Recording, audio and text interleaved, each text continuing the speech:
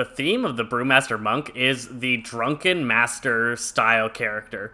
Taking in brews and alcohol, getting drunk, and then shrugging off the damage that you're receiving while being kind of loopy and breathing fire is the kind of feel and aesthetic that you're getting with this character. You're going to have all of those martial arts expected with the monk class, so you're doing fancy kicks and punches, but you're also going to have that, like, you can't hurt me because I am such a master of avoidance and I ignore the damage that I receive. Think Drunken Master Jackie Chan film from the 80s. So what it does well. The Brewmaster Monk has one of the easiest healing curves in the game because every piece of damage he receives, it splits half into a dot and then it takes half up front. So there is no large hit that will ever hit the monk all in one chunk. It hits them and then it becomes a dot that's pretty easy to heal off. Also, the Brewmaster has one of the highest damage output of tanks for Dragonlance. So if you are playing this Brewmaster to perfection, you're going to be almost competing with the bottom end of DPS classes out there with the amount of damage you can push out with this class. Be careful, you can pull thread off of the other tank if you're pushing out too much damage as this monk. Roll is also a very effective ability. The ability to move quickly every 15 seconds is just a fantastic mobility skill, and it really feels rewarding. Brewmasters have a huge array of skills. They probably have more active abilities than I think any other tank. So played to perfection, they are very potent, but they're also very hard to play at perfection. Where with something like a Death Knight or a Warrior, you're going to be playing at a high level of their skill curve pretty normally, whereas a monk, that's going to take you quite a bit of effort and you're going to have the concentration and coordination to play this monk at that level constantly to keep up with those S tier tanks. Also, Brewmasters do not have any whatsoever range threat generation, so you're mostly relying on like throwing down your Ox Totem and then taunting it to get a lot of enemies from range to you. Otherwise, you're going to have to roll to them and then try and position them after you gain threat. Monks bring one of the unique raid debuffs, which increases all physical damage dealt to the target by 5% as long as you've hit them with one of your physical attacks. So keep that up and your raid will be happy. So what makes the monk fun? Well, competing with DPS is a lot of fun, so if you're able to get those damage numbers up, it can feel very rewarding. The roll system, as well as just the general martial arts of this character, does feel very rewarding, and it's a very pleasing rotation style and just ability set. Smashing a keg on your opponent's head and then breathing fire on them just feels really good. Also, staggering off a massive blow also is quite rewarding. When you see an attack that would usually do 80% of a tank's health, and it does 40% of your health, and then you quickly drink a brew and negate the stagger effect, and it just feels really good when you're like, I'm saving this much damage from my team needing to be affected at all. The high skill cap is also very rewarding once you feel like you've got it. When you've mastered the monk, you feel really good about it. Where a mastered warrior, you don't feel like you're that far ahead of the others of the same class.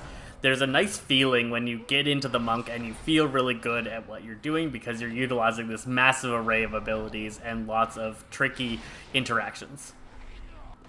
For your rotation and cooldowns, the monk is going to be mostly dealing with using your energy to put out keg smashes and then using things like Blackout Kick and Tiger Punch to reduce the cooldowns of your brews.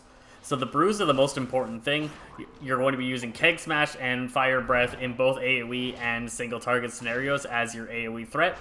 And then you're going to be using your brews to shrug off the damage. So that's Celestial Brew, Purifying Brew, Healing Elixir. There's some Fortifying Brew? Yeah, there's lots of brews out there. Your character will be drinking all the time, and you need to use the other skills to reduce the cooldown of those brews. You really need to plan out your incoming damage with this class, using things like the Purifying Brew to get rid of massive stacks of Stagger, and things like Expel Harm after taking a quick hit to not require your healers to focus on you so much. This is another one of those tank classes that does need regular healer attention. It's not going to be able to heal itself all the way up like a Death Knight can or like a Druid is able to do. It really needs the healer's attention, keeping it alive, but it doesn't need intense healing. It only needs some spot healing and general rolling hots on it to stay surviving, but it does need that external help. All the high skill expression of the monk comes from using your longer cooldowns, and you have a lot of them.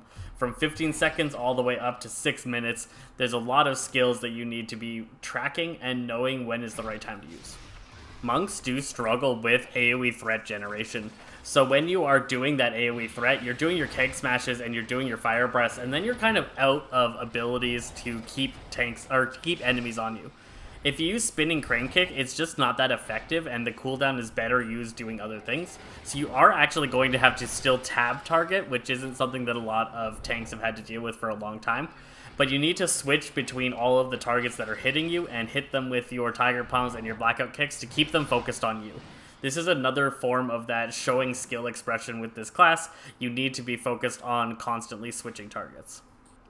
Looking over to the talent trees, there's a little bit of a disappointment for me, again, in the monk side of the talent tree, and I think this might come from classes that deviate a little bit more on what the jobs are between its specs.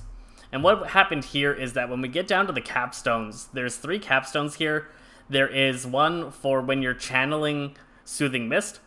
I don't see any Brewmaster or Windwalker monk taking that capstone. Like, that's an exclusively healer ability. I don't understand why it's in the monk side. Summon White Tiger Statue, again, it's going to pulse some AoE damage. It'll be okay for a tank. I don't see a healer taking it. It's really just a DPS one. And then finally, the Summon Black Ox Statue. Summoning the Black Ox that you have to then target and taunt on. DPS and healing monks are not going to take it. It is exclusively a tanking skill. So I don't understand why they put these into the monk side instead of making these abilities available in the spec-specific tree and doing some more cool generic abilities over here on the monk-specific side. So I don't even take the capstone there. The Summon Black Ox Statue is a lot of work for little benefit. You put the Ox Statue down, you have to plan where it's going to go, know where the enemies are going to be, put it down, target it, and then cast Taunt, and then you're going to get them to come to you. It does pulsate threat to all enemies, but that's not that effective of a skill. Like, it's just not that good, and you're not going to find yourself really needing this skill, so it's not a great capstone. The rest of the tree, there are a couple of things that you're going to kind of want to get, but there wasn't anything particularly exciting that I found throughout the tree. Like, getting Fortifying Brew is important, getting Spear Hand Strike is important, Ring of Peace is decent, but other than that, like, there wasn't anything that felt rewarding. I didn't really want to get those talents. I was like, oh, I have to have an interrupt. I wasn't like, yeah, I get an interrupt. So there's definitely that problem in the tree. Over on the Brewmaster side, there was a lot more choices. I do like what they did with the Brewmaster side. I like a lot of the capstones or near capstones. The second to the end abilities are pretty cool. With Bone Dust Brew is awesome. The Exploding Keg is sweet. Black Oak Cooldown is sweet. Weapons of the Order is awesome. So there was some really good choices, and it was hard to make my decision up there. I did end up going with Weapons of the Order just because I kind of like that Keg Smash reset, but I think I would actually end up going Exploding Keg once I get ready for raiding, although I'll probably just take both once you're at level 70 and have the ability to get those. There was some cooler abilities throughout this. You get your Invoke, you get like Healing Elixir. It was a little bit more rewarding, and there was a lot more like, do I take this, do I take that choices, which is what I was really looking for from these trees, and what I don't feel like I got from the monk side. So I will share this build that I'm going to be using right now, and feel free to play around with it, and then see what you like, and commit to your own monk build.